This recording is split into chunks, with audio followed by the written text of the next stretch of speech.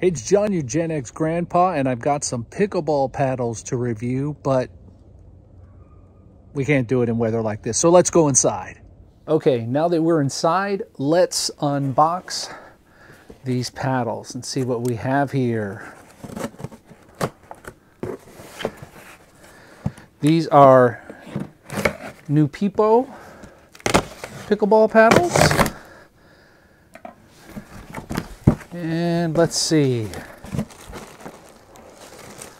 This is the MX-36, which is, I believe the MX-36 is kind of branded as an intermediate level paddle, and like the previous set that I reviewed, it comes with a carrying case. I mean, most people are probably not going to use this carrying case if they have their own bag. And it comes with a pair of indoor balls, or rather indoor balls and outdoor balls, which I have played with these and I like them a lot. I think they're some people like their balls a little bouncier, and some people like them to be a little stiffer so that they don't bounce as much indoor.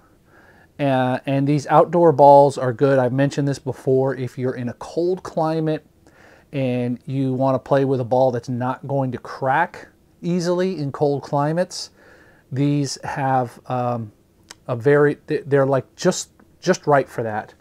So let me put these aside here. They're probably going to roll off the table. All right, so that's done. And just like with the 4 paddle set that I reviewed, you get some extra grip tape here. Helps you identify the difference between the 2 paddles. And then we have a pair of paddles here. Before we actually unwrap one of these, let's take a look at the specification information that they have here. So again, the MX6, it is 15 by almost 8 inches wide and half an inch thick, so it's close to 14 millimeters. It weighs between 7.6 and 7.8 ounces. It's got a fiberglass face with a polypropylene honeycomb interior. And like I said, you get 2 paddles, 1 bag, 2 indoor balls, 2 outdoor balls, and the grip tapes. And yeah, like I said, this is on their website kind of marketed towards the intermediate player, or maybe you could say this is their intermediate level paddle.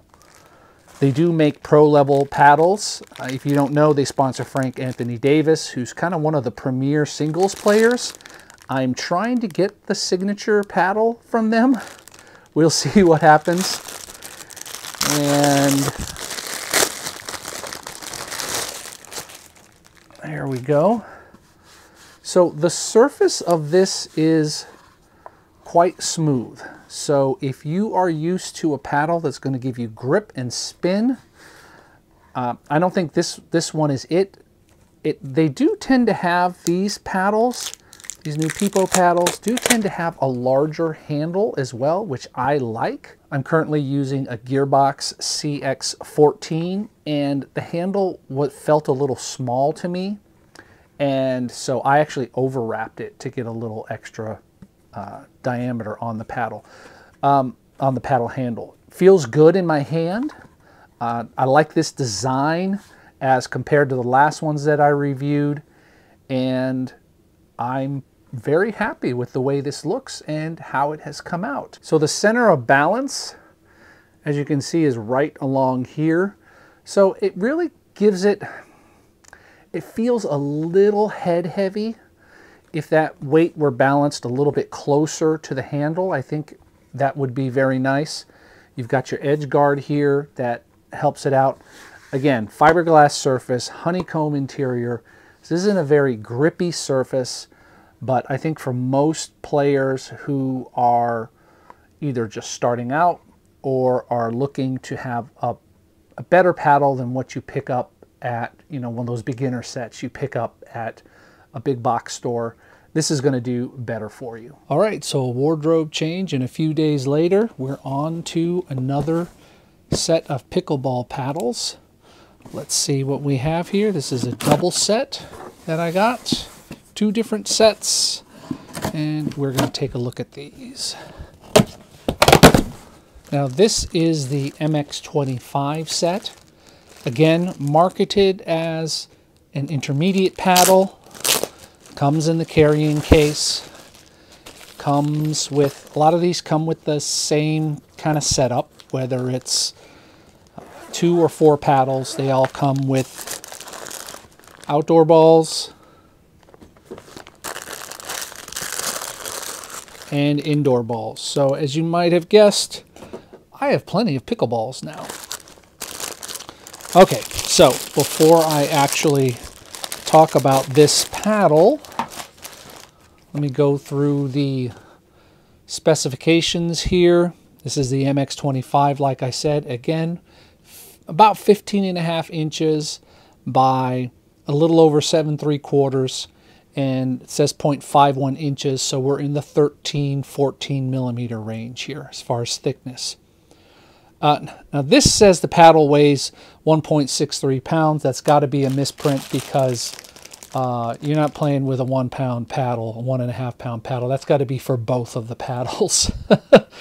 So yeah, 8 ounce, which actually is, that seems a little heavy. Anyway, a fiberglass face, polypropylene honeycomb, and I mentioned the balls and the paddles. So let's open this up and see what we have.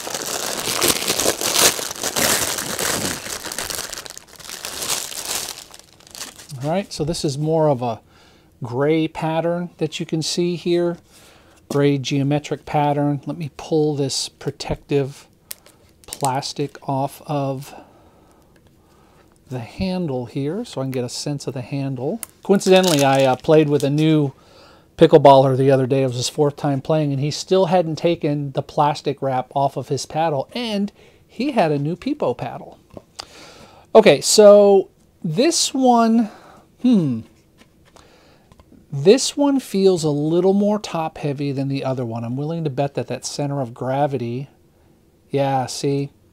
So that center of gravity for this paddle is more here. Let me go get the last paddle, pull out the previous paddle, and we'll look at them side by side. Okay, so while I was grabbing the MX-36 that we were talking about earlier, I did weigh this thing, and it's somewhere between 7.8 and 8 ounces.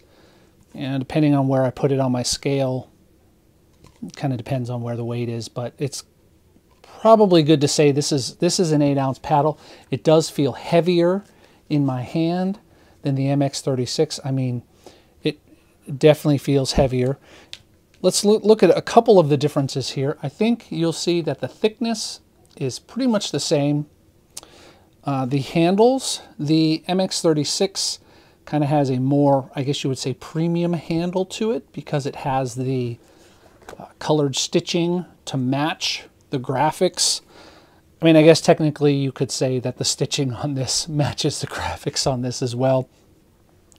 This specifically says it's USA Pickleball approved, whereas I don't see anything in the literature or on this paddle that says it's USA Pickleball approved. Giving it the knuckle test, you can hear there, they both have a good sweet spot in the middle, but when you get out to the outsides of this MX-36, you can hear the difference in the sweet spots. This MX-25, again, when you move out to the edges, you can hear a difference in it. So if you're looking for an intermediate paddle, I think these are a good choice. I have played with Niupipo paddles before, and I don't have any complaints about them, and I'll be trying them out this weekend when I'm playing in my rec league. And if anything kind of pops up that I noticed that needs to be mentioned, whether good or bad, I'll probably make a short about it. But other than that, I think good recommendations. Buy them in a 2 or 4 paddle set. You're going to get the best value for them. And If you like content like this, don't forget to paddle that like button and let me know so that I will make more content like this. Thanks for watching. I'm John, your Gen X grandpa, and I'll talk to you next time. Bye.